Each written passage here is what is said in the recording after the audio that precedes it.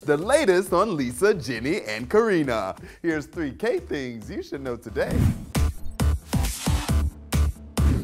Lisa of BLACKPINK is a Swiftie too. The BLACKPINK rapper showed off her trip to Singapore with a stop at the Eras Tour. She showed off her friendship bracelets and even posed with Taylor backstage, posting, "Had such a blast at the Eras Tour. Amazing performance, Taylor Swift." Not Lisa making me want to hop on a plane and see an Asian leg of the Eras Tour. Two of my faves in one place, please, my wallet can't handle it. Her BLACKPINK sister Jennie was serving fashion over in Paris. She rocked a little black dress at Chanel's fall-winter show. As a Chanel ambassador, Jennie's no stranger to donning the brand, especially to their various runway events.